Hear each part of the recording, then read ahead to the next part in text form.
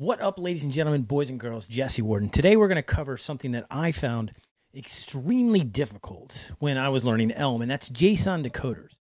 99% of what I wanted to do in any type of web development is show some data from a server somewhere.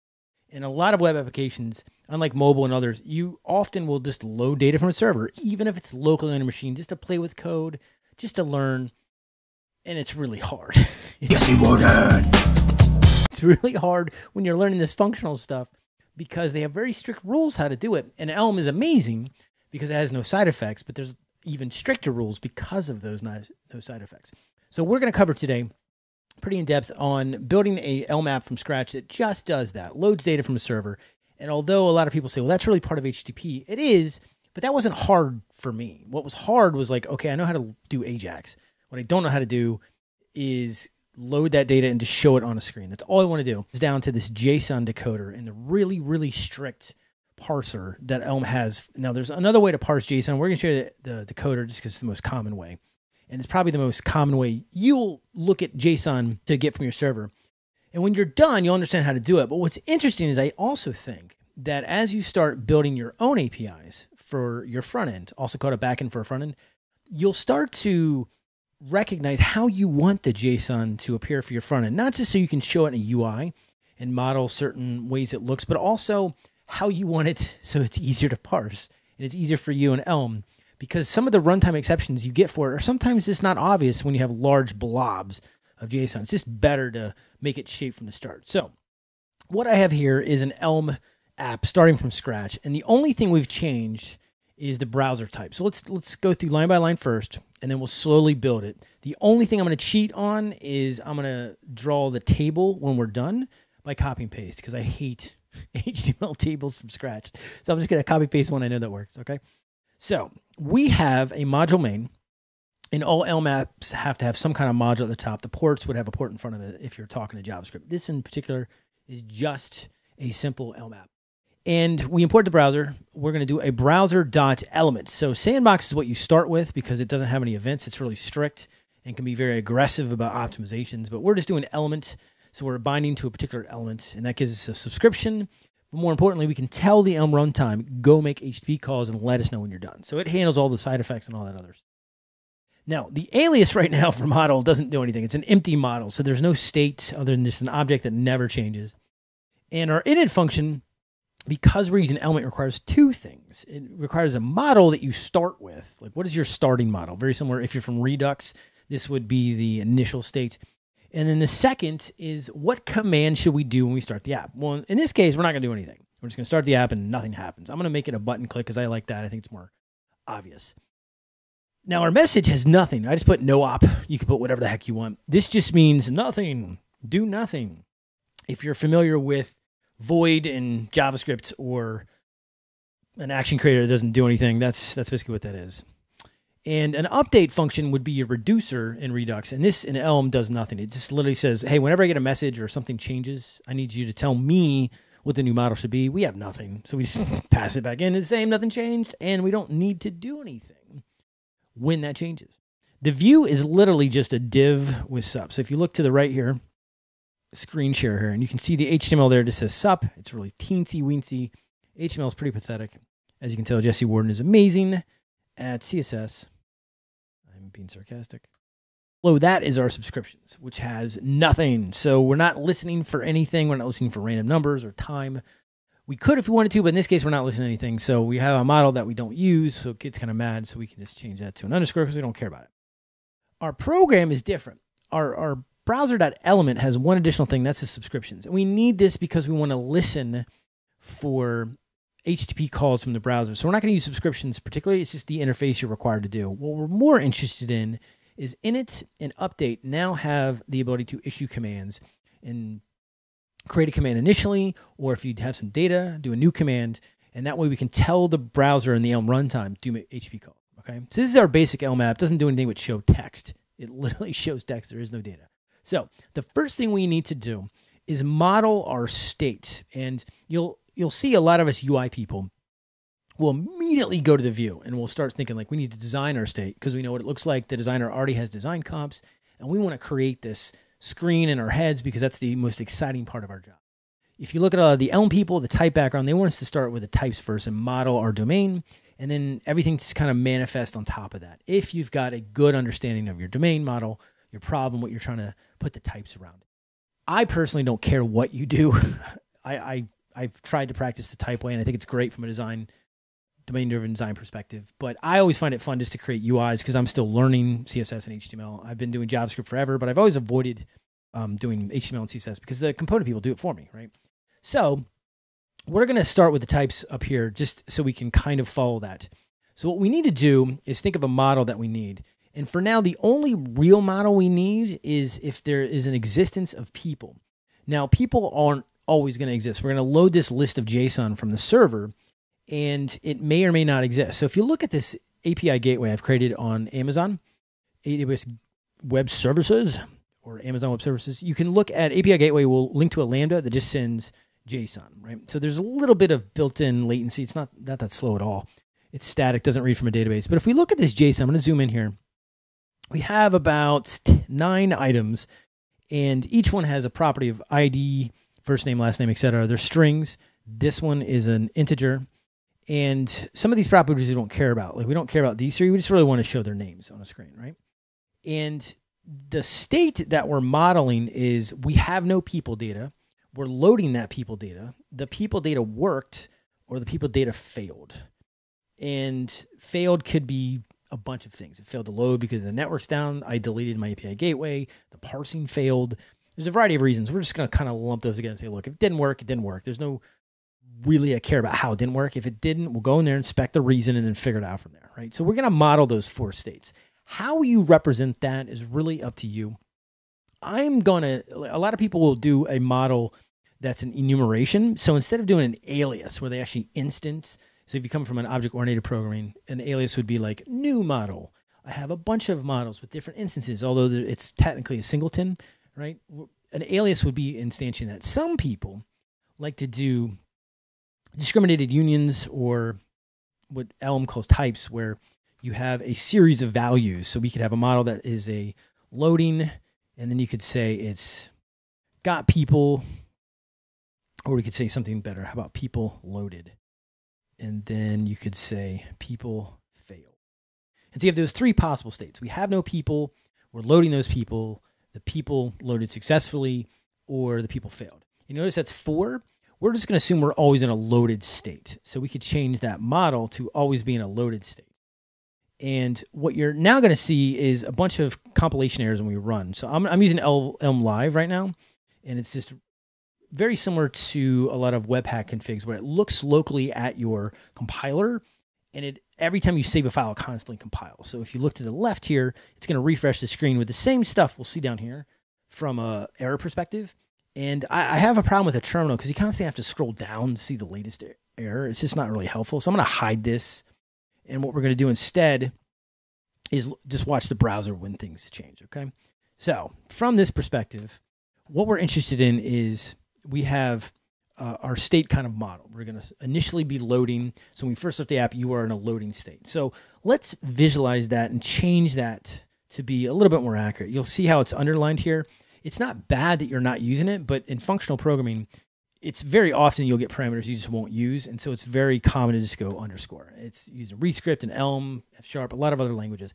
But in this case, we actually want to use it. And so we're going to use that orange to indicate we probably should kind of model visually. And this is just because of my UI background. I want to kind of see it. So let's case on that model here. And understand we have either a loading or a people loaded or a people failed. So now we have a people failed. For the view for each one, we're just going to do a simple div, no attributes. The only text inside of it is be like loading. And we'll copy pasta coding for the win. Loaded. Yay. Failed. And when we go to our UI, you can see that it's always now going to be in a loading state until we actually change that model to be a different state. And why would it be a different state? Well, it's either loaded the data or it did not. So how do we load the data or not? Well, we have to have some kind of button to trigger that. So let's put a button at the very top here. and we'll get this into a component. So already we're going to start refactoring on the fly here. This is a very no TDD, no domain-driven design, just feeling it as we go, having some fun. So we're going to call this a people table, and we're going to pass in a model. And this function, we're expecting some kind of HTML back, right? So I'm going to tab this over a bit. And in our model, we're going to have a div at the top here. He's kind of like our parent. We sit in this div, and we're going to have a div title. So let's do an H1. People, comma. Below that, we want a button to trigger this whole thing. Reload. And below that, we want our people table, and we have to pass in a model. So we have 3 components. Now, we haven't imported H1 and button, so you can see that they're like, I don't know what this is. I can't find it. Is it a variable? No, it's not a variable. It's a function. It's part of HTML. Now, I'm really bad at HTML CSS, but even I know that H1 is a tag in HTML. And as a function, you have to import it to use it. The next is button. Same thing. I'm not that good of a web developer, but even I know that button's there. So as soon as you do it, you can see it off to the left there. We have a reload and a people title. So far, so good. We can have our title, we can reload it, and below it, it'll change the state of whatever that is. Now, when I say change the state, it's not changing really anything. You click the button, nothing happens. To do that, you need to have the button have a click handler. So if you're familiar with JavaScript, you know, jQuery, React, you have a click handler, and Angular, same thing. We have to do some kind of event. So we're going to go to HTML events. That's where those kind of things are stored. And all we really care about for now is the onClick. So we're going to just import him instead of like the whole thing, right? We're not going to complete the whole thing. We just want one function from it. Very similar to import in Python where you import just functions. We're going to do the same thing. So now we have onClick. Let's make the button do something. So in his attributes, he's got an onClick. Now, when you do an onClick, you have to dispatch an action. So if you're from a Redux, you dispatch an action. Hello, Redux store. Something happened. It's called an action creator or dispatch to the store. In this case, we're doing the same thing, except in Elm's version of it, it's a message. So we have to dispatch some kind of message. Something happened. So we're going to keep no up here. We want to say, get people. So when you refresh, we want you to go get the people. So every time we click, get the people, get the people, get the people. And so we're going to literally set that up. When you click, get the people. So we hit save, we click reload. So far, so good, this get people, but there's an issue, is that get people doesn't actually do anything. And the reason is that there's no change of state. So let's case on this message that we're not using. You see how it's orange? The reason most time people in Elm, when they create a new message, they expect a compilation error. We didn't get one because we're not even using it.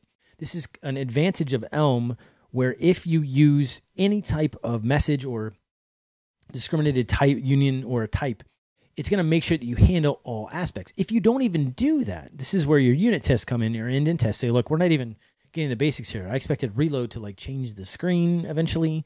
That didn't happen, right? So we're going to do the most common thing that you do. In case on the message. We say case message of. So that means it's going to be one of many things. No op. That's where I don't want you to do anything. Just return the original model and return no command. Don't do anything. If I click this, do anything. So in this case, no op means no operation. It means don't do anything. It's just a very common way to say things, no op. It's a functional slang term. And my tabs are atrocious. All right, forget people. You can see it's still red because I haven't done them all. I'm supposed to do 2. It wants 2 possibilities to get people. When I do get people, that's where I want you to do some interesting stuff. First, the model is no longer whatever it is before. It's loading regardless of where you came from. So we're already started loading. We don't care. We know that every time you click people, you got to get into a loading state. You might have old people. You haven't refreshed from the server for a while. Or you might have a failure. Maybe things started working again. Or you're already loading. We don't care. We want to do a LIFO queue, last in, first out. So if you have 5 HTTP requests, you want the most recent, right? So that's what we're going to do. And our command, we actually don't want to do none. We actually want to do something. We want to load some people. So let's look. For now, I'll show you command none. So you can at least see that we've got our compilation good. So now when we click reload, it's going to run this, but it's not going to do anything. It's just going to change the state. to loading. If you wanted to see that initially, we could say people failed. Save. You can see failed, but if I click reload, it changes the state. So we're changing our state, which is good.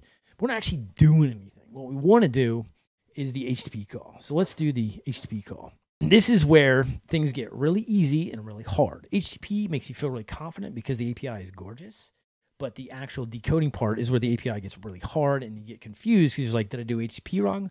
No, you are amazing. The decoder API is really hard. But we're going to do some modeling data after that so you can see why you have to do that. So let's load people. Now this function doesn't exist. I'm going to put it right below the update because that's where update stuff happens. And we're going to do an HTTP, which isn't really imported. So let's go import it first. To do the HTTP, what you need to do is a get. Now get takes a few parameters here. It takes a record, really. If you want to see it, we'll go to Elm Lang. Whenever you don't understand how to look at things, they changed the UI. What you can do is go to the docs, and you go to the package docs. And here you search for Elm HTTP. The Elm / indicates it's like an official API. There's other libraries which are fine too. In this case, we're looking for Elm HTTP. That's popular. The other ones are Elm Core, which actually has a lot. Okay. So we're looking for Elm HTTP. If you go to the HTTP itself, then look at the get, that's what we're going to do. So we need this record that has two parameters. The first is the URL of where your HTTP is. And ours is our API gateway for Amazon Web Services. We're going to paste that in. That's going to give us our JSON. The next step is the hard one. Why I made this whole video and it took me 16 minutes to get to it. And that is the expect. What are you expecting back? Now, there's a variety of things. You could expect nothing. I don't care. Some get APIs kind of don't really follow the rest back, don't really get anything, but sometimes they might be getting the status of something. Something simple as an HTTP 200 means everything's okay. Maybe you're checking the operation of something that's read-only. That's fine. Most of us web developers call gets because we're expecting data back, right? And so that's what we're doing here is we're expecting some kind of JSON. So you can expect strings. That's fine too. You can expect risky things and parse it yourself. We're just going to do JSON. So we're going to say HTTP expect JSON. JSON what? What happens when you get JSON back? What happens when this actually works, right? Well, you need to have a message. It's yet another dispatch. So if you come from Redux, something happened that could affect the model, the state of your app. You need to tell us what that is. So we need two parameters here, but I'm going to make it look like one. The first is they say get text, right? Well, we didn't get text. What we really did was got people. So we said, hey, go get the people. And then Elm's like, I got the people. Now, there's no guarantee it actually got the people. I could have my internet off. The JSON could be foobarred. It could send back as XML because they're trolling me. Who knows? What we need to do is identify this is really a result. And there's two things that come in a result. If you are not familiar with Elm or functional programming in general, unless you come from like OCaml or F#, right? Functional programming doesn't have try-catch. It's very similar to Go or Lua, where it doesn't, like Lua kind of does, but there's no try-catch. There's no two ways to program where you write a bunch of code and then an error has a completely separate path. Every single thing is a function, which means that every function either works or it doesn't. Now, most things always work. Like 1 + 1, we don't need to write a try-catch for that, right? We have types that guarantee we can't accidentally pass in a 1, for example, or a float when doing integer math. But HTTP is different, right? It could fail. Well, not necessarily. It's a function. It's pure. It's going to give you a command back. In Elm, when you get a result, you need to look at that result and see did it work or not. So that result is container, very similar to a promise. You look inside to see what happened. In our case, our result is one of those two things. It's either an HTTP error, right? Or it's our people. And that's fantastic. What are people? What does that mean? Well, we haven't modeled that yet. And this is why a lot of the type people want you to model it first, right? Reasonably easy to model. So I know programming tutorials are all about, don't say the word easy. It's easy for you, not for the people learning. Trust me. If you've never done modeling, you're going to look at this and go, dude, this is like naturally normal. Okay, cool. So I like to organize my types at the top right next to init. So we're going to model this. We're going to put type people and we're going to put an alias because you can create one of these. So think of this as an array that you can create multiples. Imagine if you had a class from an object-oriented programming, you're wrapping a list. This is the same thing. Most important thing, which I always get wrong, spell it right. People. Okay, there we go. So it's a list of people. So we're going to put a list of person. Okay, well, what's a person? Well, this one is also an alias and a person. So we're kind of going backwards here. We can also start from the front. I'll wind you back. A person is just a JavaScript object that has these property, name, value pairs. A name, always a string. Value could be anything. And we're going to type that in Elm because it can't be anything in Elm. It has to be a very specific type. These we can map in our head pretty easily. ID would probably be an integer. You never have an ID of 1.2. It wouldn't make any sense. Like ID 1, 2, 3. We're starting to see a pattern here, right? So it's ID. The strings are for the names, the emails, the genders, the IP addresses. We're only going to model these three because that's all we want to do for this simple display right now. So we're going to say a type alias of person is going to have an ID that's an integer. So we have a record. It looks like a record or an object in JavaScript, but this is actually a definition of what it's going to be. So if you've, from an object-oriented background, this would be a class with its instance properties that are going to be populated when you instantiate it from the constructor. Very similar concept. We have a new person. It's going to expect an ID. It's also going to expect a first name, and we're going to name it like we want. So I'm going to use camel case here to clearly differentiate between this Python-looking stuff, right?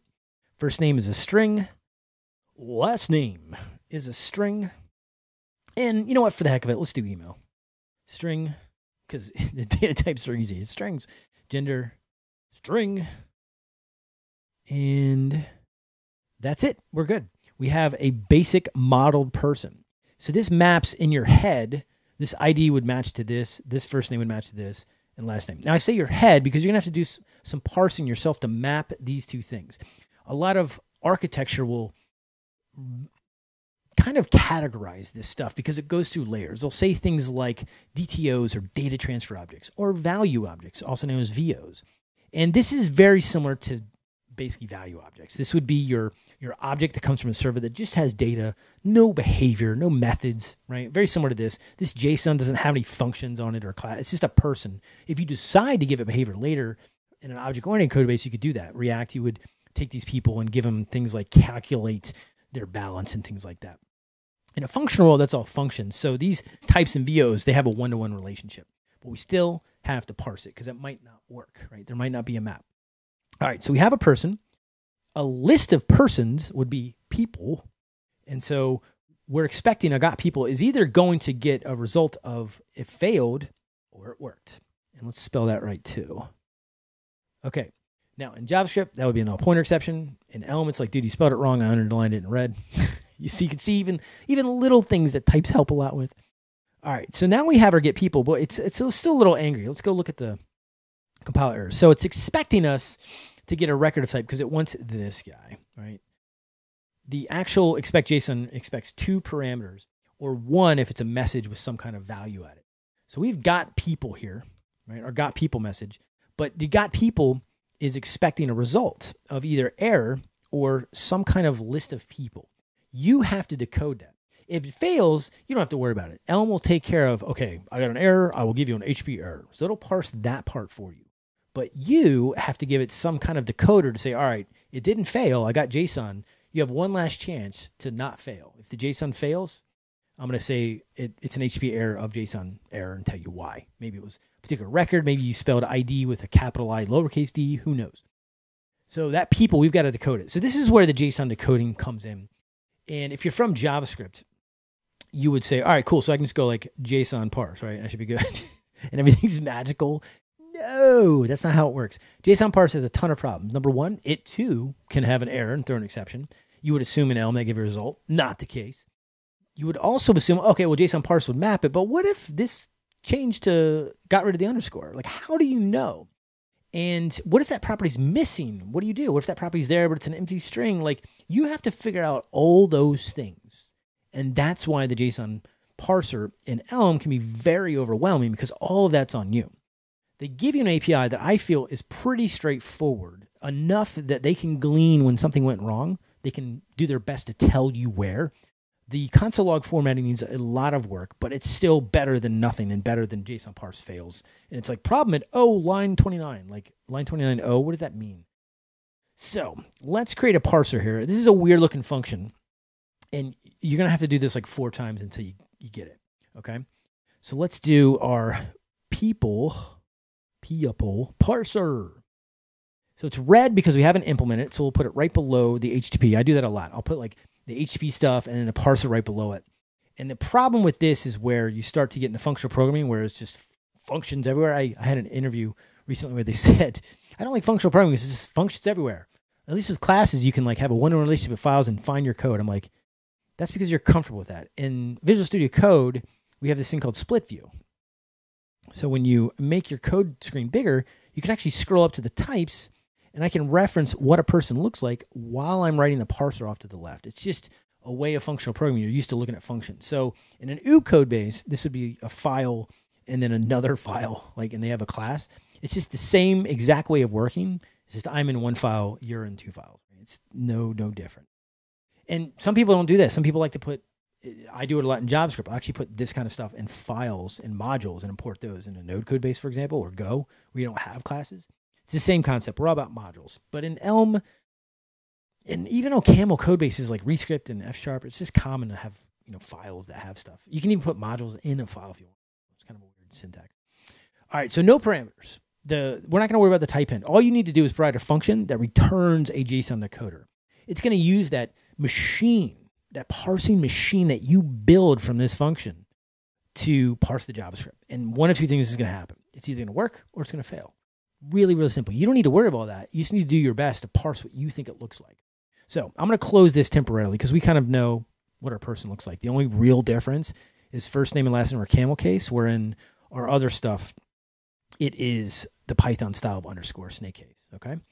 So we need to map these things. It's a very common thing you do in JSON coding. You map that JSON to yours. So all functional programming is taking an input, give us an output.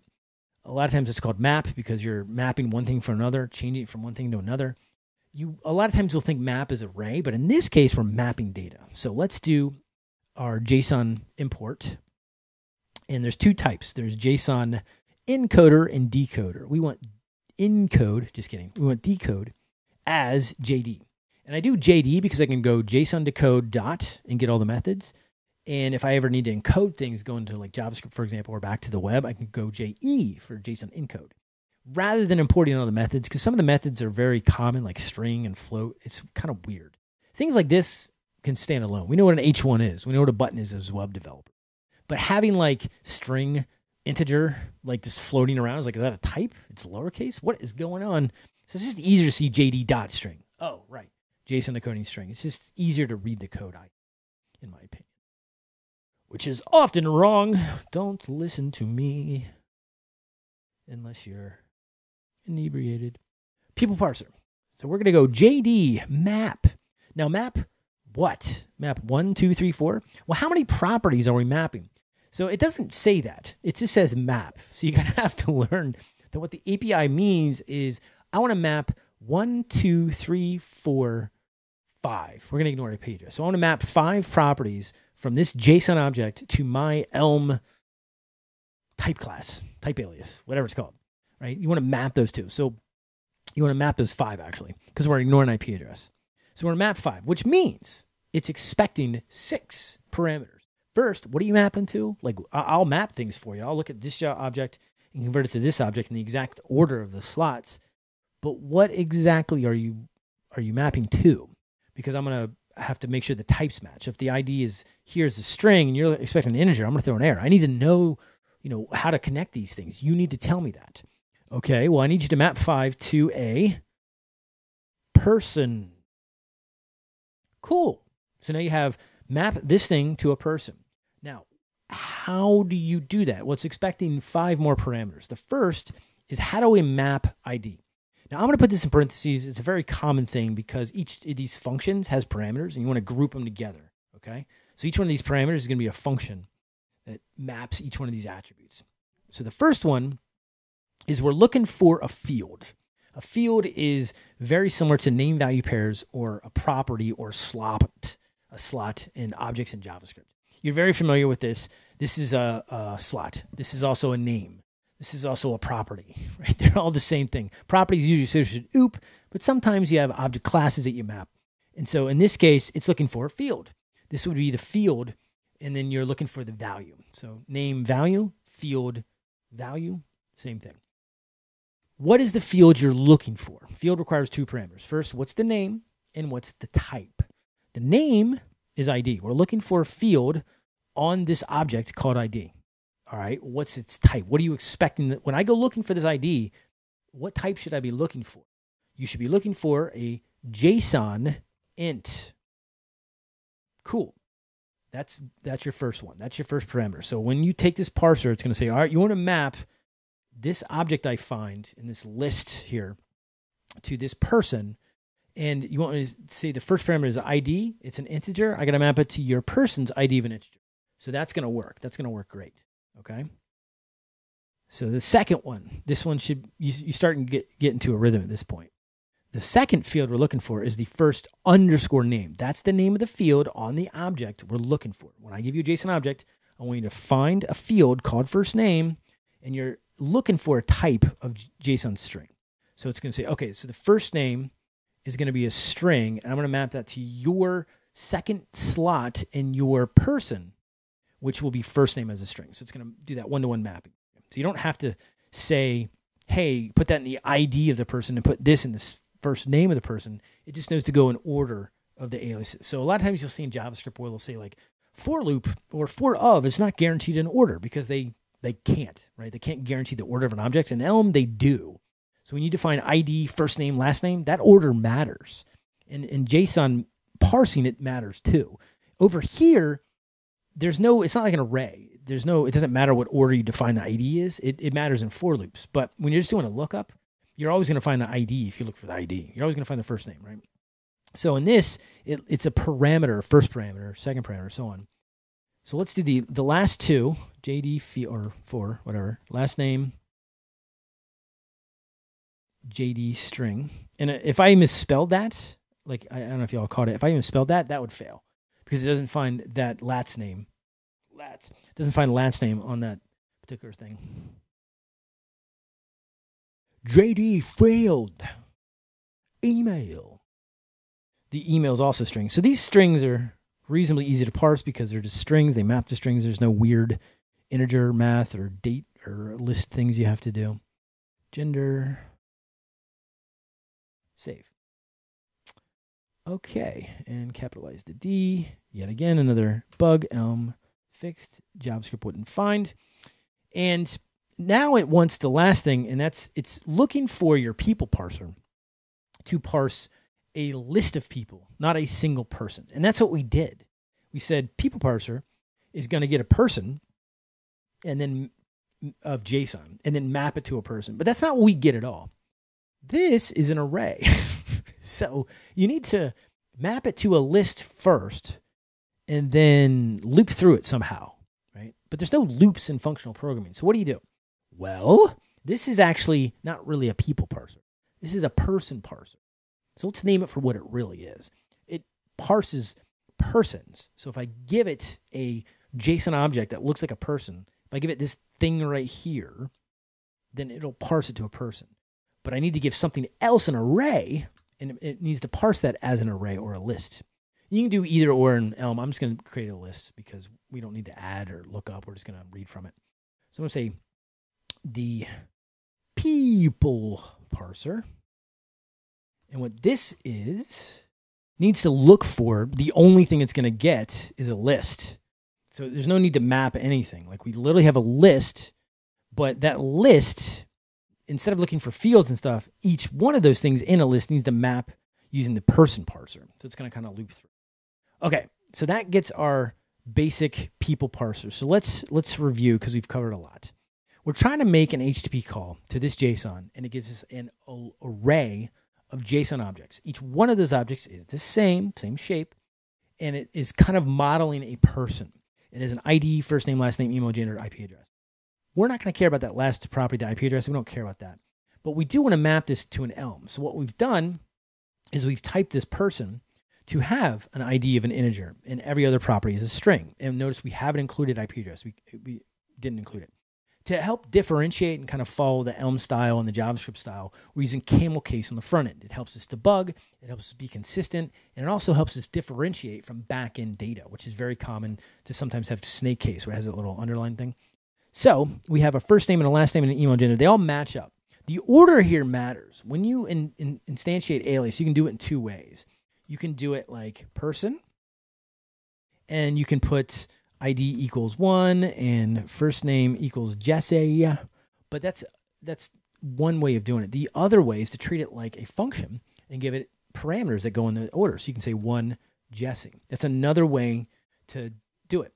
And it's important because order matters. Again, functions in Elm are just about everywhere, right? Even in types, they can kind of map to functions. You can use them as functions. So even though they're data, that order matters when you start parsing it. So when we parse things in the back end, we have to tell Elm, this is the order and this is the type to look for.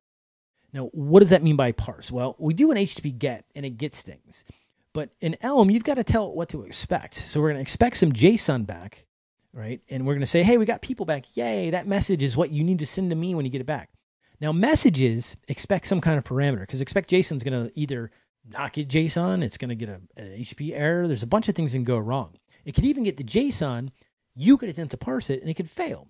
So there's really two things that can happen when JSON comes back. And that's why in our message up here for our type message, our got people, we have a result. It's one of two things that can happen. A result is just very similar to a promise. It's either a .then or a .catch. In Elm, it's either an error of some type, right? In this case, an HTTP error, or it's data because things worked out well. So if you think of Go, when you call a function in Go, it's either the data or some kind of error. And same with Lua with pcall. This is the same thing in Elm. You either get an error or you get some data back.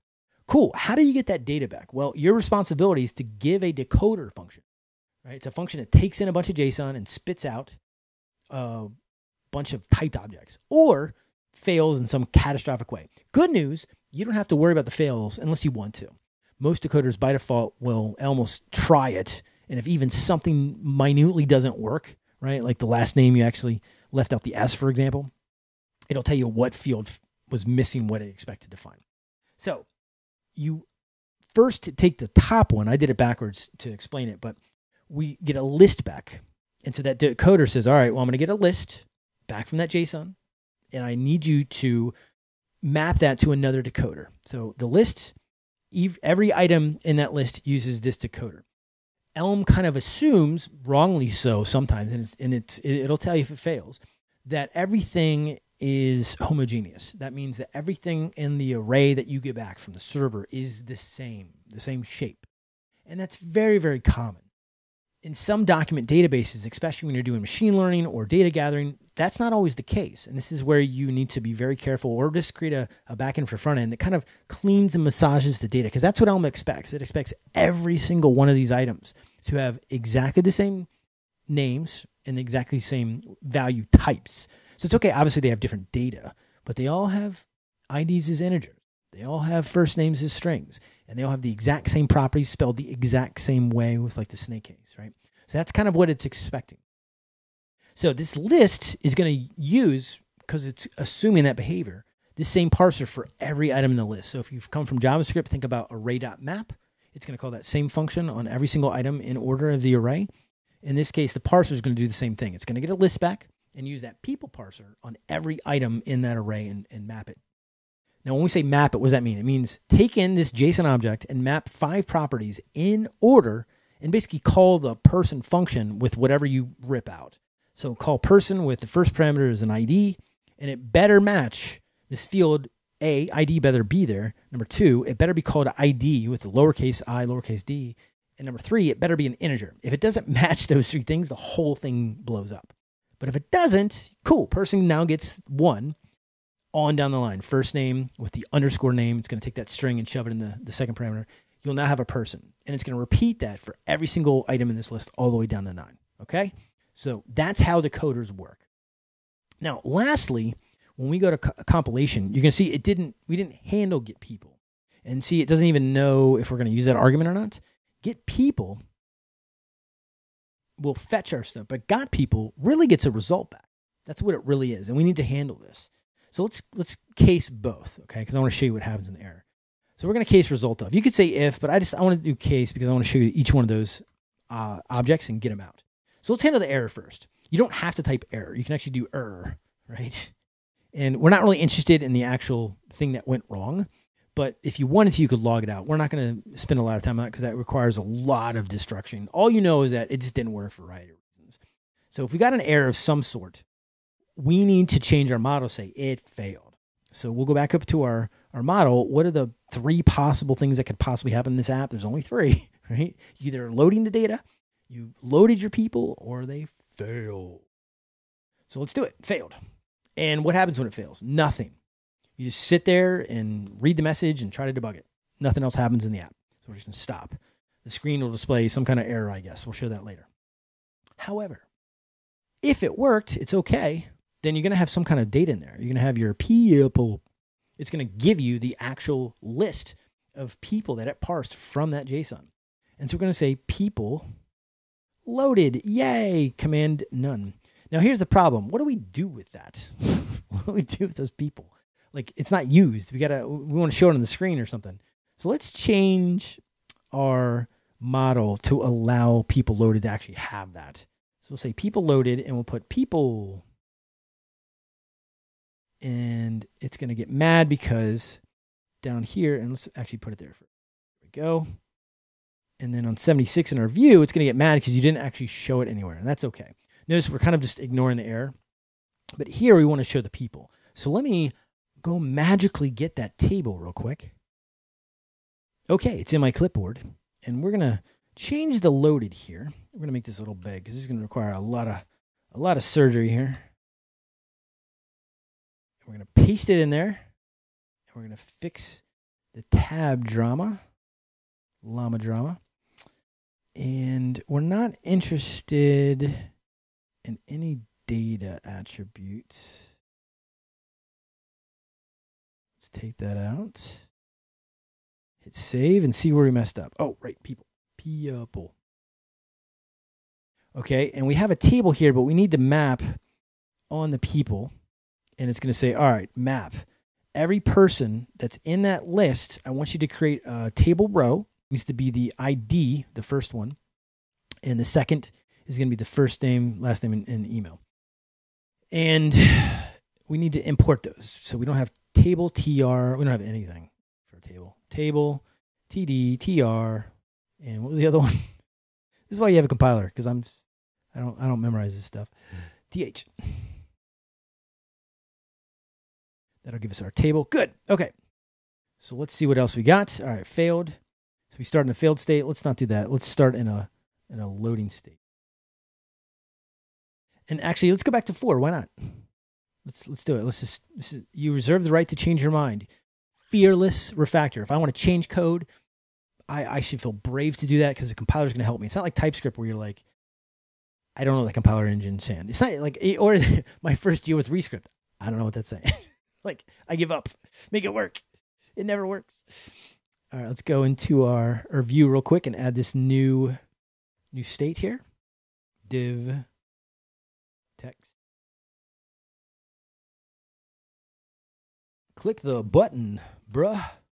Save. And the initial state, what do we start in? We stayed in ready. Click the button, bruh. Okay, I'll click the button. I'll click reload. You saw loading happen there for like a second, and then it loaded the data, and it was good to go. And you can see that it loaded everything in there. Now, let's watch what happens when that doesn't work. I'll do it one more time. So we'll say reload, which means that it's currently in a people loaded state with the people that it loaded. I'm going to click reload. It's going to go back to loading. So you'll see it loading there for a split second, and then it'll show the data again. So that's why even in the reducers, you have the same problem in Redux. You want to make sure that state. In Elm, you might have that problem where you go back to a state and you forget to switch things off. It's just how you type your state. It's a very tricky thing to do. So that's why they always want you to start with your types and model it. But programming is about fun, right? You want to have fun. And if you enjoy it, if you enjoy the UI, do it. Just understand there's costs, not modeling your types first. All right, so we reload. Let's go back to our parser and break it on purpose.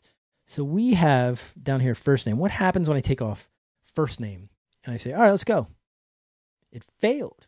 Now, it doesn't tell us why because we didn't print out any of the error stuff. But let's print it out. We're not going to actually print it out to the screen in terms of UI. What we're going to do is just print it out to the console.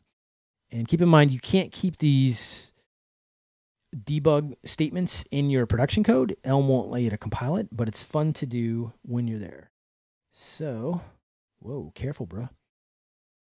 All right, we're going to say message 0. So I always start with 0 and count my way up. So message 0, message 1, message 2, because if you start nesting lets, it gets confusing, who's shadowing who. So I just kind of ratchet it up. I start with message 0 because you have to return something. It's not like console.log or print in Python. You don't have to return a value. In Elm, everything's a function.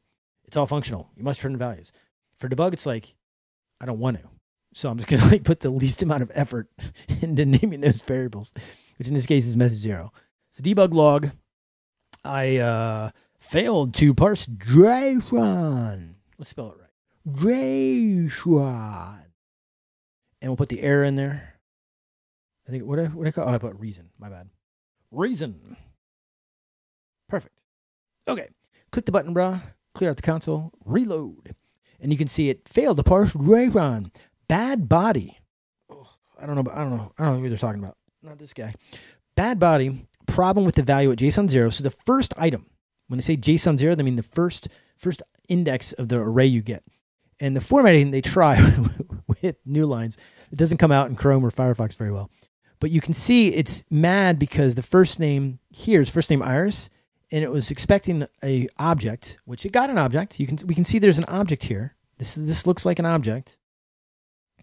It's expecting an object with the field name of first name. Notice there's nothing in here called first name. It's first with a T, right there.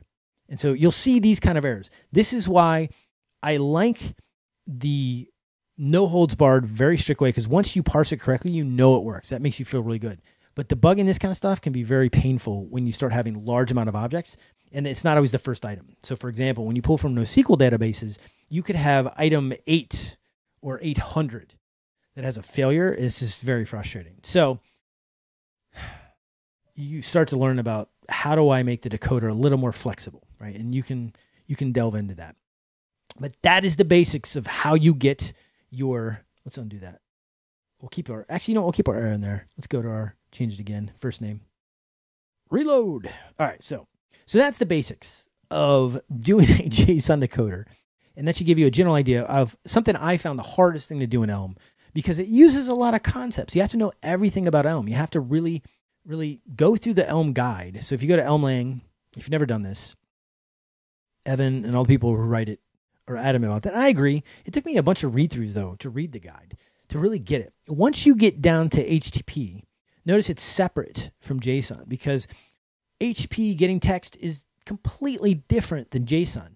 But I would argue that 99% of what us web developers in Elm do, a lot of us, we're not dealing with text. We're dealing with JSON, building enterprise systems, getting JSON back from systems, having to parse it. It's not always happy JSON. It's not homogeneous, right? And so you have to know all this other stuff to do the basics of JSON parsing. It's not like JavaScript where you're like, JSON parse, I'm a rock star, right? And Elm, it's like, have a message and blah, blah. So let's review that stuff just so we're on the same page.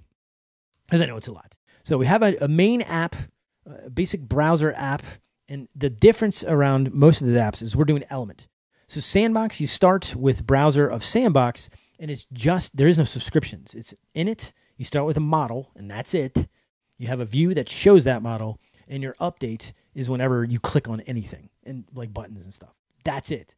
Once you start doing HTTP stuff and having side effects like that, you have to do a basic browser element, okay? Element implies like you have an element on the page, and that's fine. But really, it's all about having the subscriptions that for now does nothing because we're not listening to time. We're not listening to things. It's just a step in a direction of how they optimize the DOM, and the message signatures change because now your update is expecting a message back and a model, right? So you have to say, all right, after something happened in my app, a user clicks something, and HTTP come back, I have a new model, cool, just like Redux, but I also have a command that may happen. So for example, if somebody clicks a button, hey, somebody clicked a button. Oh, really? Is it the refresh button? Cool, I'm glad you glad you let me know because I need you to go load some HTML now that you click that button. And so this allows you to change the model to say, now I'm loading. I'm going to load the HTML before I actually do it. I've loaded the HTML. I have a result. It could have worked or not. What would you like that model to be now? Here's some data if it worked. Here's an error if it didn't work. Well, what should we show in the model? At that point, the view can say, all right, I got it from here. I'll show the bad stuff or I'll show the good stuff. Right? It's really up to you. So the update changes and the init changes a little bit where you might have like a flag from the UI to pass in like a random seed or a number or something like that. But really it's, what do we start with? Like, what does our model start? What's the state what is the first thing I see on the screen when I load your app? That's what init is supposed to do. I'm supposed to be ready and I do nothing. Now you could in command, you could load people here and just start, the app loading up. That could work because then when you load the app, you see the people. But we wanted to click the button to initiate it. Feel like you have some kind of control and learn. So we're going to say, when you start up, do nothing. Now, how do we model that state? We do that in the model by saying, we're going to start in ready state. We're good. There's 4 states of I'm ready. I'm loading the people. The people loaded failed. The people loaded worked. That's modeling the state of your app. And this model can often in bigger apps is always a record. But for a small app, you can just make it a nice little enum and call it a day. And notice a type, right? It's an actual type, like an enumeration. It doesn't have an alias. You can't instantiate it. It's a one of these, okay? It can never only be one of these at one time. However, our alias, what we're loading from the server is people. It's a thing you can instantiate like a class instance. And a people is just another way of saying list person. So I could have written list person, right, everywhere, but I like having the one word people, and we know what that means, and it's strongly typed. Because you could have a deck of cards that could also be a list of people on it, like the Jack Queen, right? The one from like Alice in Wonderland. But they're very different people, right? They're like weird cards with weapons and suits and things like that. It's very strange. So this helps differentiate those in our heads, very clearly different, but in code, it's like, it's a list of people. No. Completely different list of people. And it's one variable name you can type, right? Instead of saying list person. Because then you start adding parentheses everywhere like this, and it just gets annoying. How do we model that person that's a list of people? That person, we kind of cheated by looking at the JSON and we said, well, it's basically the same thing, but not written like Python, right? The JavaScript version of this would be like this, right? It's an ID that's an integer, first name, last name, email, gender, they're all strings. And we're just going to ignore IP address because we don't care, right? So that's our person. That's our type that we modeled for our person. Now, what can your app do? We've modeled our state. We've initiated how it starts. What can it do? Well, it can do nothing. I always like leaving no op in there just in case. It's good to like say, all right, if I click this, I want to make sure it can do nothing. I want to click this, make sure the stuff looks good. Because sometimes the CSS, you kind of get intermingled of designing versus developing. And so it's good to have like a no op to say, all right, let's just see how the button looks because maybe code redrew something and I don't know that. So for larger Elm apps, there's a lot of different states you can be in. If you have a no op, it's like, all right, let me just not break the CSS. Let me focus on the CSS and ignore all functionality. So no ops are helpful. The second thing we can do is get people. We can go to the server and get people. That's when you click the refresh button. So this is what your app can do. These are messages. These are action creators if you're from Redux. Got people is when the HTML comes back. So that message isn't initiated by a user. That's initiated by Elm. So Elm will let you know when those people go back. So if you're used to using promises, you control that. You go promise.then. You go promise.catch. You put your own functions in there. Elm is just going to call a message, and it's your responsibility to handle that, right? So it's very similar to promise. It's just defined in 2 places instead of 1 because there are no side effects. So that got people could have a ton of things that go wrong. The web server could be down. Your JSON parsing could fail. There's a variety of reasons. So it's going to give you a result that contains one of those 2 things. If it's a result that failed, it'll have your error in it. But if it succeeded, it'll have your parsed data, in this case, people. Well, how does it get that parsed data? Well, let's look at the load people. It's going to go to this API gateway URL that I created that just throws back, it calls a Lambda that spits back predefined JSON, right? That's all it does. And when we get it back, we have to define what do we expect back. And this is where Elm strictness really throws us off. And it's really hard to wrap your head around. But think of expect requiring 2 things, okay, not 3. I know it looks like 3, but think 2 things, okay? The first is, what are you expecting back? 99% of us are always going to do expect JSON, but occasionally you could expect a string. You could expect, I don't care. It's called whatever, right? You don't really care. It's just as long as it's an HTTP 200 or 201 or 200 something or 300 something, we're good, right? We don't, as long as it's not 400 or 500, we're okay, right? And that's what expect, not whatever would be, but expect JSON is we need some JSON back and we need to parse it. Okay. If I get JSON, so we don't have a network problem. We don't have a latency problem. We got an HTTP response back. It's in the 200 range and it has some kind of data in there. What do you want me to do? I'm Elm. I would like to help you, the programmer. The programmer's like, cool. Tell me that I got a people. Okay. I'm going to give you a result back. I'll give you an HTTP error since you're using a result in this context. But if I get data and it's JSON, like you need to help me parse it. Oh, okay. So what do you need me to do? I need you to tell me how to decode this JSON. Okay, I can do that. And so you give it a function. This function is going to create that decoder. It's not actually going to get JSON and then spit back data. That's not how it works. You give it a decoder, a list of instructions on how to convert that JSON, and it'll spit it back. So this people parser says, cool, I'm going to get a list, right? See this list of JSON objects. I'm going to get a list. And for each one of these items, I want you to call the people parser, just like JSON map. Okay. And it'll say the people parser will get that object and map it for 5 fields. Even though there's 6, we're going to ignore that one because we don't want it. Our person just so happens to have 5 fields, right? ID, first name, last name, email, gender. And so you have to define each one of those fields in order. Because remember, you can go new person, from an object-oriented programming perspective, you go new person, and the constructor would have those properties like ID, first name, last name. In Elm, it's the same way. You can treat it like that. You don't have to give it a record. You could go 1, Jesse, right? And so it's going to do that for you, but you need to map it. So I'm going to map, hey, look for that field in that object, map it, look for the ID, and it's supposed to be an integer. If it's an integer, great. Put it as the first parameter to person. Fantastic. Keep going down the line for first name, last name, email, gender. Once you have all those, you're good. You can determine which one you got in the update. Once it came back, what did it come back with? It's a result. So it's one of two things. You have to case on it, or if, or whatever. I'm going to do case because I like case. So either it's an error, and we'll tell you the reason why. And if you're interested, you can debug it. You can also convert those to errors to show your user if they're appropriate. Otherwise, you can say, like, it failed. I'm sorry, it didn't work. Try again later. Or you could retry for them using a task, for example. In this case, we just say it failed. And so we show failed on the screen. Not very helpful, but it's more for the developer, not really for the user. If it worked, cool, we got some people. So we're going to say people loaded and hand that off to that type, because that type requires, if you look at that type, you hold Command key or Control on Windows, and you can see people loaded requires a people, a list of persons, right? A list of persons. So when we get this state, we're going to have our data right there as a second parameter. We can case it out. So we're going to say, cool. Our model is a list of people that worked. We're good to go. And both of these result in just showing the error or showing the data. We're not doing any commands. We're just doing command none and done. And so that's why when it works, you see a list of people. So again, that's how you do JSON decoders in Elm using the basics, right? We're not doing any custom failures. We're not doing any enum types. I'll show those in a later video.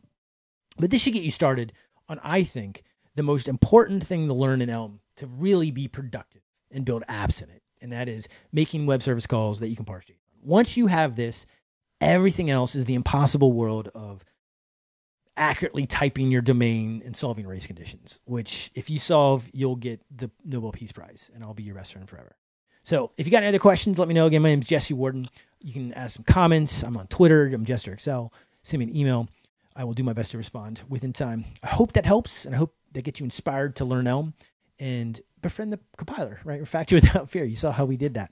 It should help you out. If not, you can log those things out and look at the console and see where your JSON. Good luck.